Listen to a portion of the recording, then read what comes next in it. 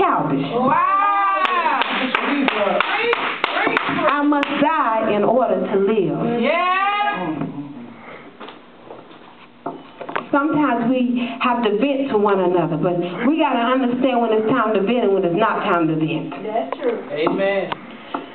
Well, I'm sick of seeing him this way. He's walking in this, and he an apostle, and he's a prophet, and he is this, and he is that. When did you decide to get on your knees and start praying for the prophet and the apostle? We so quick to pull them down, but won't nobody get down on their knees, because when Jesus laid up on the cross, the first thing I heard that he said to his Father, forgive them, Father, for they know not what they do. But we so ready to crucify God's people.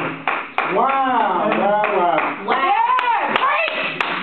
Why are we so quick to crucify everybody? He didn't crucify you in your raggedness, so why are we ready to crucify everybody else? Yeah! My Lord. I know that's right. We're going to be judges. Honey, first you need to learn how to become obedient to God's holy word. Then you will become a judge. He said you judge righteously. We're not judging righteously. We're judging out of flesh. Oh, my God. Wow. We judge because we just want to be heard that we found them in their sin. Oh, well, you found them in their sin, and you feel all right about that. It's okay if you found your brother in sin, and we're all seeking to pull one another up. It's okay that he's going to hell. What's wrong with that picture? Jesus. Something. What's wrong with that picture? We must yet die to live. Wow. We already knew that every one of us was not going to call him Savior and Lord of our life. We already knew that the terror and the weak had to grow together. We knew this. But us that say we sanctified and Holy Ghost filled and come back, filled, baptized, all these long words we like to come up with. And we still living fleshly. We still live carnally. Yeah. What happened to when you opened the doors of the household of faith? You couldn't get us to sit down back in the day. That's right. Uh-oh. And I'm not even talking about 20, 40 years ago. I'm talking about 6 years ago. I remember when Apostle West was alive. I remember when Apostle McCoy sat in the back. When we would all get together, you couldn't get us through the door good enough before we started praising God. We couldn't even have church because God had moved in this earth. I remember when Tabernacle praise. I remember when we all got together. And it wasn't about who got to preach. It was just the point of souls got saved. But now it's all about who gets to preach. That's right. Who gonna get the money tonight? That's right. My Lord. Jesus. Why I got to get paid to give God's holy word? He didn't charge me to get saved. He just gave up his life. But yet, I want to charge you before I even come to your pulpit. I got to charge you $500 just for my armor bearers to come. My God. Working. What's biblical? Find me a scripture that supports that. Please find me a scripture that supports. The first thing they say, a workman is worthy of his hire. But God said you go in. He told his disciples don't go in looking for nothing. That's what he said. He said you accept what they give you and you are blessed. Sure enough. But the problem is now, everything is about a dollar. That's the Bible. We got all these little G's. You know, I'm bigger than that church because they got 2 members. I can't go there. Well, right now. They got only, all they got is chaps. I can't go to them. The ones that's got to come up. That's right. You gonna die, baby. Let me let you know now. It is appointed to man to live and appointed to man to die. You're not going to be here always. The problem is we take for granted that we're going to see tomorrow. You are not guaranteed to see tomorrow. So whatever you ain't got right tonight, you might not open your eyes up. So wherever he finds you, whatever state he finds you in, that's the judgment that you're going to be judged in. I know that's right. So if he call you right now, if you got issues with your brothers and sisters in hell, you're going to lift up your eyes. Sure enough.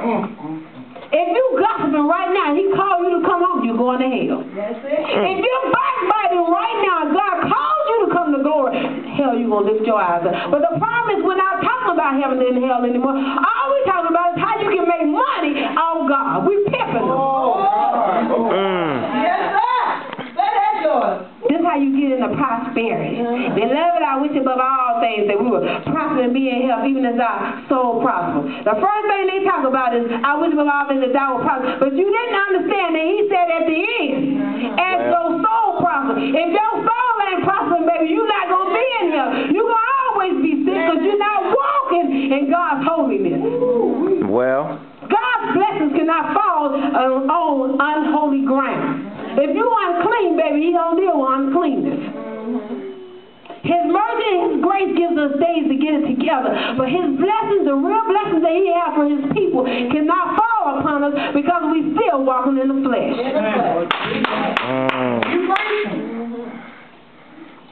This is how you do it. Just go to church, pay your tithes, pay your offering. But we're not teaching them the in-depth of that. The reason we pay our tithes, the reason we pay our offering is because the many blessings he bestowed. He didn't have to give us that job.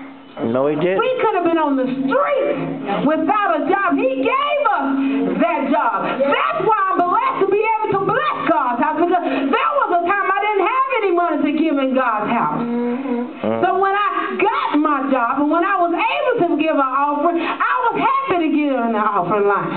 But then that became what was become a $100 line to get a $100 blessing and a $1,000 line to get a $1,000 blessing. And I'm going to prophesy you a house if you give me $50 tonight. The devil. What's that, son? You know you preaching, Doctor. All right, I never knew Jesus to come up with a $1,000 line. All right, I never knew Parham. Jesus to go out and tell all those people of God, the body of Christ, that the only way you can be saved and the only way that you can be healed and the only way that you can be delivered and set free, you got to pay me. That's what they say. Well, he paid the ultimate cost that we could never pay, and that was his life. I'm telling you now, I wouldn't die for none of us. I wouldn't die for myself, and I sure wouldn't die for the body of Christ. But it's tell the truth. People need to be real. We won't die for the body of Christ. We know how they hurt us. You gonna die for me? I have most hurt from the church. I never got hurt in the world like I got hurt in the church. They love to say, well, in the world I didn't do this. In the world I had fun. The world was real with me. They didn't come and talk about me and then want to shop with me in the same atmosphere. That's it. If they didn't like you, they told you they didn't like you and they didn't hang around you. But these days, we'll shop with you. We'll come eat at your house and talk about you before we get out of the house doors. That's right. Oh. The saints. The saints. I declare they will. The saints. But we say, yeah, we still Christ. We Christ-like. We got Christ mind. How can you have Christ mind when you killing your brothers and sisters?